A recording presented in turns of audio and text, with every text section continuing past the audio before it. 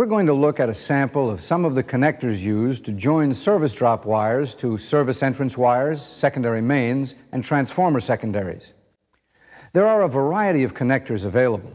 They come in different sizes to accommodate different wire sizes, and they come in different shapes depending on the manufacturer's design.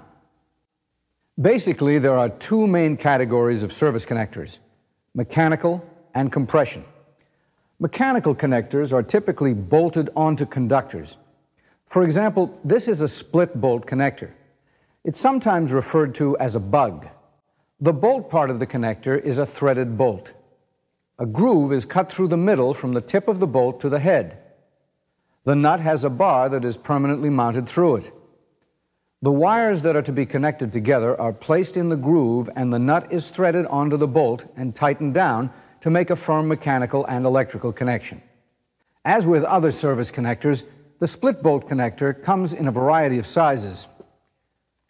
Here's another mechanical connector.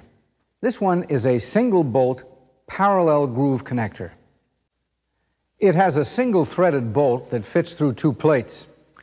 The wires that are to be connected together are placed between the plates on opposite sides of the bolt. A nut is threaded onto the bolt and tightened down to force the plates together, securing the wires and making a firm mechanical and electrical connection. This mechanical connector is a variation of the single bolt parallel groove connector that we just looked at. It has a single threaded bolt, but instead of the two plain plates, this connector has two halves that mesh together. Inside each half are toothed contacts. Each wire that is to be connected is placed in one groove and pushed through the connector until it touches the connector end tab. The tab can be easily knocked out if, for example, one of the wires is continuous, such as a secondary main. The bolt is tightened down so that the toothed contacts securely grip the wires. If the wire has a covering, the teeth will pierce the covering and make a good electrical connection. You may have also noticed that this particular connector has a grease-like coating on its metal surfaces. This is an oxide inhibitor. It prevents oxidation and corrosion. Some connectors come with the inhibitor already on it. For others, like the split bolt connector, you have to apply the inhibitor when you make the connection.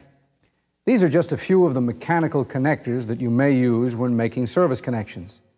A couple of advantages of mechanical connectors are that they can be removed and reused, and they're installed with standard wrenches. No special tools are needed.